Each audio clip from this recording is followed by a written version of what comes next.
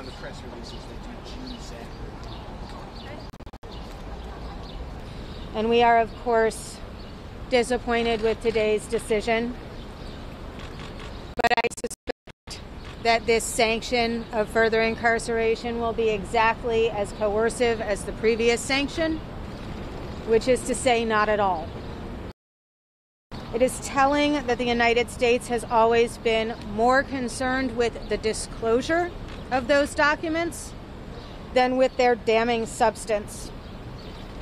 American government relies upon the informed consent of the governed, and the free press is the vigorous mechanism to keep us informed. It has been a point of pride for this administration to be publicly hostile to the press. Grand juries and prosecutions like this one function to undermine the system of American government according to the American government's own laws. This administration is also obsessed with unwinding Obama's legacy, from healthcare to Chelsea's commutation. It is up to the press to stand up for themselves, to stand up for the practice of journalism, and to stand up for Chelsea in the way that she has consistently stood up for them.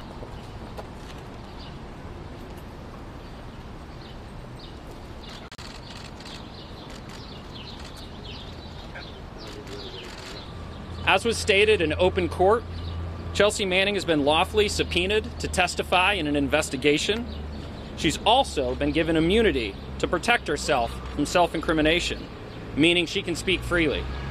The only thing that is being asked of her is to come answer questions truthfully.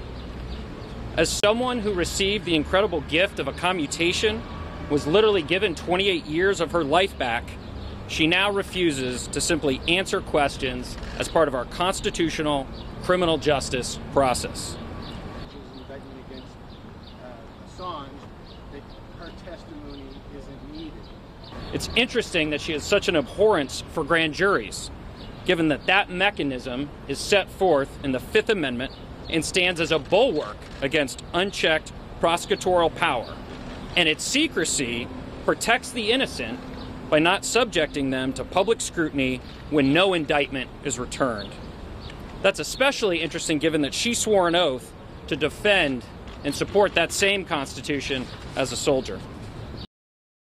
I'd also like to state, as her lawyers have repeated ad nauseum, we have bent over backwards to accommodate Ms. Manning's medical needs, postponed her return to court today so she could have additional time for an appointment, and never once made this about anything other than obtaining immunized testimony in furtherance of an investigation. No one wants Ms. Manning out of contempt proceedings more than me.